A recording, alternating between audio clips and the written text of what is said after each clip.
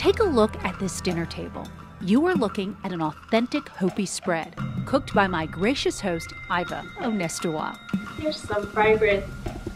What I made here is hominy stew. It's made with white corn and lamb. We also have suki that's made with beans and sweet corn. And there you have the Piki Bread. Also joining us are a family of tourists.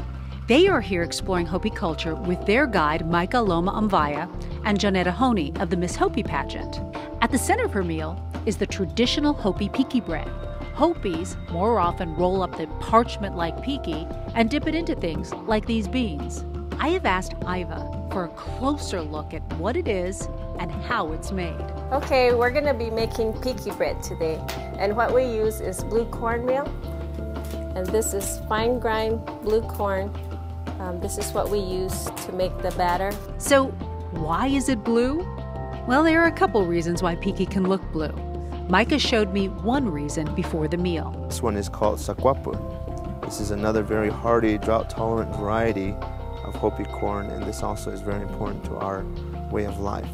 Iva tells me another reason for Piki's unique color. What we do is add ashes to the batter to give it a blue color.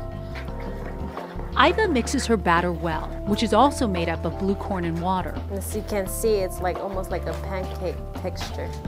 Earlier, she carefully prepared her mesquite fire to heat her griddle stone. And now I move closer to my Piki stone. I'm going to use lamb brains to grease in the stone. And because I'm starting, my grandmother always told me that the first Piki that I take off the stone goes into the fire. And we ask the fire to help us finish this batter. What I'm doing now is I'm laying down the blue corn batter on the stone. It's put on very thin. It's a really thin bread. And this Piki bread is used in all the Hopi ceremonies, from baby namings, weddings. I'm thinking it must be painful to have to spread and turn the batter on that hot griddle. But Iva tells me she's developed little calluses on her fingers.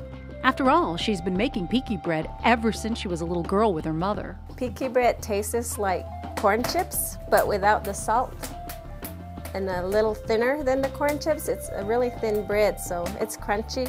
You can eat it with just about anything. Some kids put milk in it for corn cereal. It's really good. Iva often invites people to her house for a traditional Hopi meal. In fact, a visit to Iva's house is one of the highlights of a Hopi tour designed to help introduce visitors to the tribespeople customs and traditions. It's another fascinating experience just off an Arizona highway in northern Arizona's Hopi country.